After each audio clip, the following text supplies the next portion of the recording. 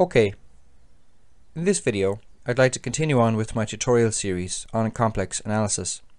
This is video number 8 and I'm going to discuss the Cauchy Integral Formula. As usual, I'd like to draw your attention to my website, universityphysicstutorials.com.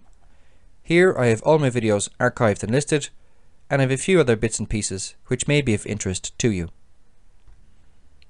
Of course, before we continue, we need to remind ourselves of what we've covered in the past. We're discussing complex analysis, so we need some complex numbers.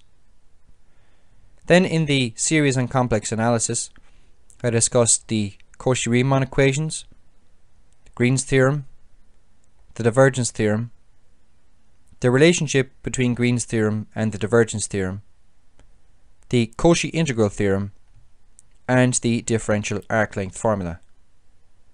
The most important of these for this particular video will be videos number 1 and 6.